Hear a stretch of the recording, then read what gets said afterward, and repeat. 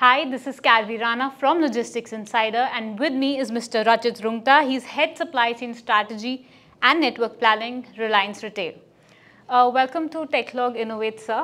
Hi.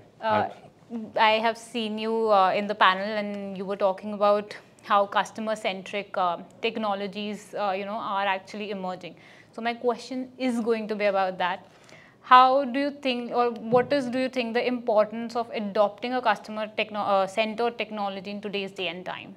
See, it's very important because there's a lot of pressure on the supply chain heads today to meet the customer demands, and customers have been, with the advent of technology and with all these e-commerce, quick commerce coming in, there's a lot of customer expectation that has been built in.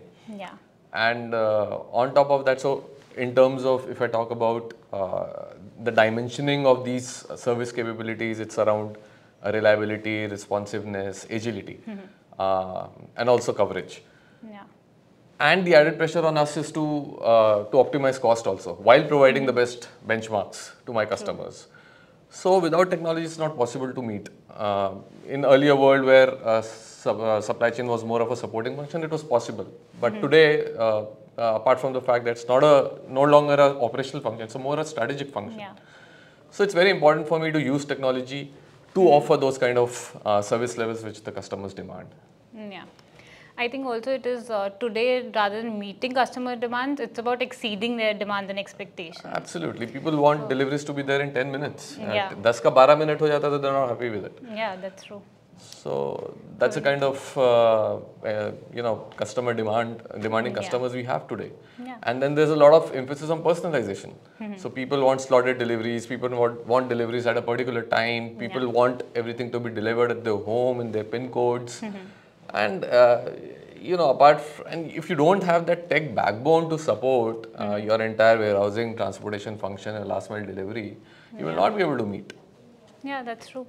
So, well, we have quite well established that technology is now the core of every supply chain and operations.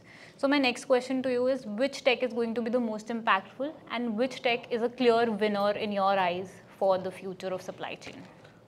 See, most of the techs today which are coming in have their own importance, but from a very supply chain head point of view, if I see it from the function of a supply chain head, I think one technology which I'm really looking forward to, which will be the future, is the next stage of track and trace, which is going to be telematics.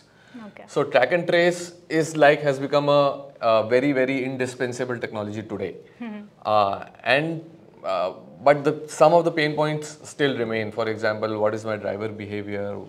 Why has he taken long stoppages? And telematics answers most of the things all along reliability of my service, responsiveness, even my cost, because if there's vehicle idling, I can catch that. If there's a problem in driver behavior, I can catch that. So safety is another parameter which comes into account. So if I see telematics, it's a solution which will impact my reliability of service, my responsiveness, my safety, as well as my cost. Yeah. So that's one thing I'm really looking forward to, and in future I think telematics will be a go-to technology for supply chain. So for you, telematics is the clear winner for satisfying the customer and meeting supply chain. Yes, there are some others, but I think they're a little too futuristic. If I talk from an Indian point of view, because we are still a developing country.